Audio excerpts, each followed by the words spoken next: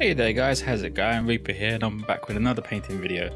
And we're back with the whole non-combatant characters, because I want to get a nice town fleshed out, ready to go, instead of guys carrying massive swords and shields around, because it just doesn't look right. Where if you add a little bit of personality to the town, it just helps. But anyway, we've already skipped the half of this colour, but it's primed in a standard high coat grey is what I use. It's a grey primer meant for acrylics. Cheapest thing I could find for a grey primer. And we're just covering the flesh with elven flesh for the first layer. And these paints are very thin, so it takes a while for them to stick. Although it was only really the flesh and the white that was the problem. Like the light colours are normally a problem with things like that. But now we've moved on to Necromancer's cloak, which is for his boots and the belt. He's got a small belt, like it's clearly visible, but you can't see the other side of it, so you sort of forget about it sometimes. And it's just this little bit on the back, nice strip, then that's done. And then we move on to Wolf Grey. This is kind of a bluey grey. It's not really a grey, it's actually more of a blue colour. But I figured it would be nice to him to be wearing something other than leather, because everything basically is leather coloured from what I've seen. But now if you add some more colour to it, it makes them stand out that bit more, and it makes them look just how it should do, really. Because towns should have variety in them. There shouldn't be just everyone's the same colour, everyone looks like this, everyone has these. It's, oh, this guy is nice blue shirt, half an eye. Well, you actually end up with one eye in this somehow. Like one eye just doesn't work, so it just stays off and he's lost his eye. It's the theory behind that. But that's it for the Wolf Grey, and then we move on to Leather Brown, because you have to have leather in there somewhere. Like even if you want to have some variety, leather is the primary colour. So leather bottoms, something simple, not a big chunk of the model, so it still doesn't overwhelm the other colours, and it works. The grey and the leather actually work really well together, more than I thought they would. And here we move on to Mummy Robes, which is an off-white colour. And I use it for the apron, but this requires 3 layers I use in the end. But I do them in between other colours, so that I'm going to do this one now, leave it, do another colour, let that dry, and then go on to the next one. Because that way it keeps the painting flowing, keeps you in the focus of getting all this painted up, ready to go. So I find if I paint something, leave it for a while, let it dry, and come back, I miss bits. Whereas if I'm switched on, focused, doing it, it works really well. Well, it works anyway, but it's easier if you just keep in the mood and keep flowing, and it doesn't take as long, which is always good. And as you can see, I do make a few mistakes where the paint's too thin, so it just doesn't run properly. So when you're painting something a thin line like stem, it does spread out slightly on the end. But we come back later on with the Wolf Grey and fix that up straight away. And that'll be it for the Mummy Robes for the first look coat anyway. And then we go back to Elven Flesh just to touch up the skin, as the skin needed a second coat as well, just to make it, well, make it a solid colour essentially. It's going to be washed anyway, so it's not that essential to do, but I like to have all my base layers nice, solid and ready to go, just so that there's none of that grey primer like poking through. So I think I will use grey primer for most of my models now, as it's cheap and it works really well. Like paint sticks really well. And then we're back onto the second coat of Mummy Robes, which I haven't quite waited long enough for this. I should have done another colour first, but it turns out alright in the end. It just, I would do another colour before going back to this one again, as it wasn't quite dry, so it's more spreading paint around than it is actually painting.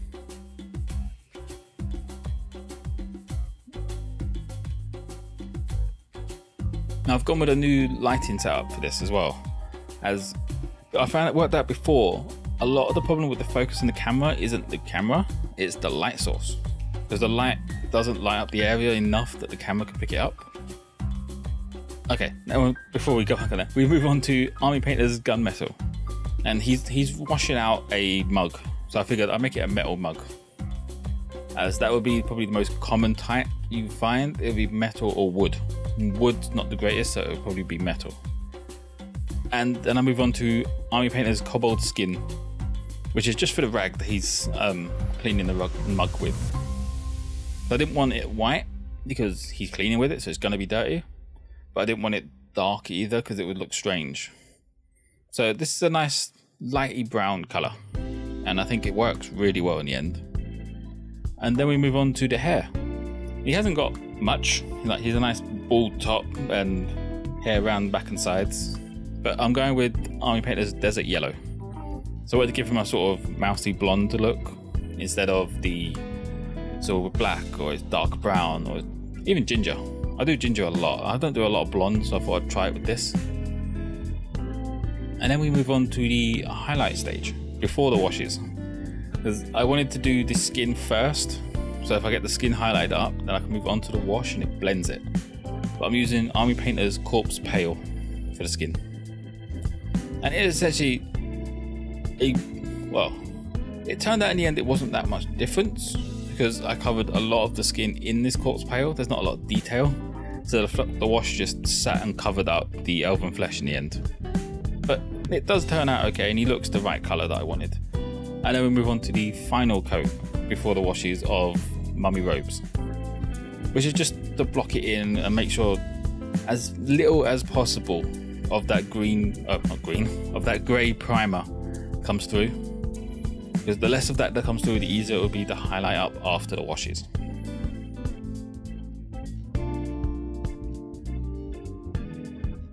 And then we move on to the washes.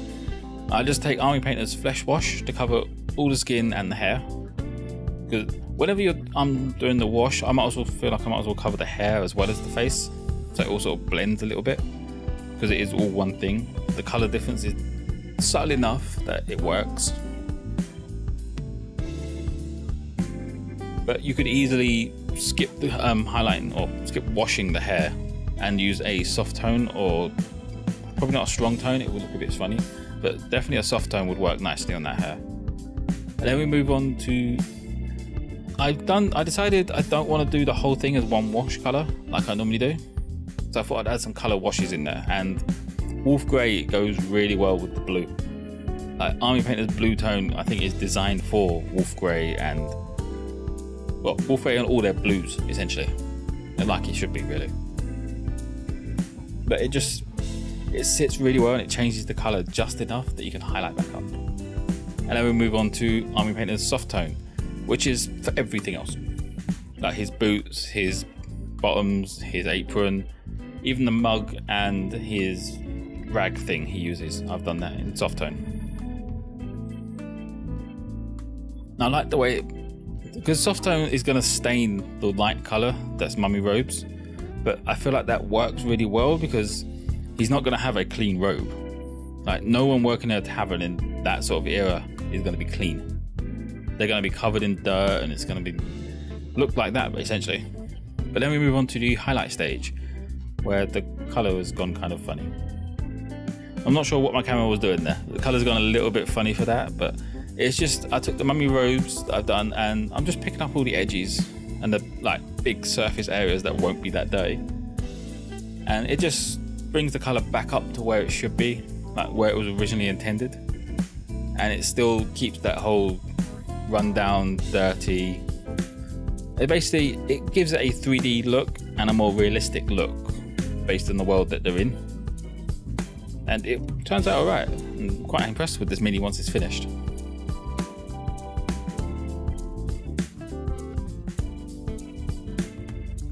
There we go, that's the Mummy Robes and the apron done. And then we move back to Wolf Grey, just to touch up the edges of the t-shirt, because as you can see the wash, now it's dry, has really stained it to a blue. So Wolf Grey is brilliant to come back up to, because it'll just pick up those edges and make it look shiny. Well, not really shiny, it'll make it look three-dimensional and like the light is hitting only on the raised edges. And they go really well together. Which I know it sounds strange because they are the same colour, but Wolf Grey mixed with blue wash goes really blue. Whereas if you mix blue with a blue wash, it doesn't really change that much. But I think because Wolf Grey is more of a grey tone, it helps. And it actually makes it pop that bit more, and it's a nice colour to work with if you want a blue top. or any form of blue clothing really. And I might even, when I do a drow, try the skin color like that. Now we move on to highlighting the hair, which is just desert yellow, just bringing out some of the individual strands of hair. And the eyebrows. Don't forget the eyebrows in these models, they look really weird without them.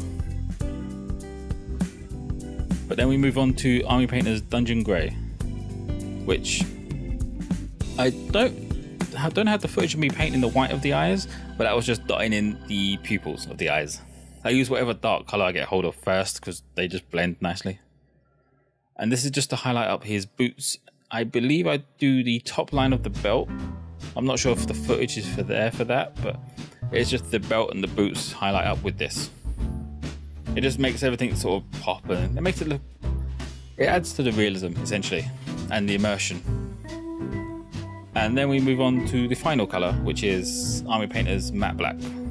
That's just a paint in the base. All my bases for models are going to be in the black, as I feel like black is the most versatile color you could use, as weird as that sounds, because it's black. But you can put a black base down on grass, you can put it down on stone, put it down on wood, it doesn't matter what it is. People will ignore the black part and look at the floor around them, and it will understand. Whereas if I done a cobblestone look on this, it would look weird on stone. Well, it would look great on stone. It would look weird on wood or grass. Whereas black just blends with everything. But that's it for the model. Here's a few final photos of the model in the end. Now you can see the eye went a little bit funny. He's got one really big eye and one little eye. But it works out, it adds some flair to the character. But cheers for watching guys, like and subscribe if you did enjoy, and I'll catch you in the next one. See ya.